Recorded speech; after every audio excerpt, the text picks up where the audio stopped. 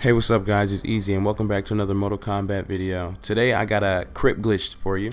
So when you enter the Krypt like so, the moment you press the A button if you're on Xbox or the X button if you're on PS4, hold it and do not let it go. You hold it through the loading screen, you hold it while you're walking, while you're running, just don't let it go.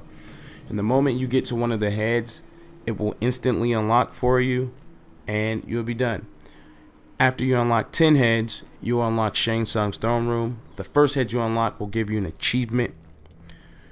And to unlock these heads, normally you have to perform 50 fatalities. So this will save you a lot of time. It'll save you a lot of grinding. I know a lot of people that took the time out and grinded 50 fatalities for multiple characters in order to get these heads and get the costumes and the different items you get. So this will save you an extreme amount of time. Take advantage of this while you can before it gets patched. I hope this helps. If you want, you can leave a comment in the comment section, not the description.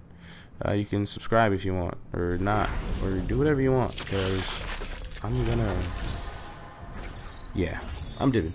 Peace.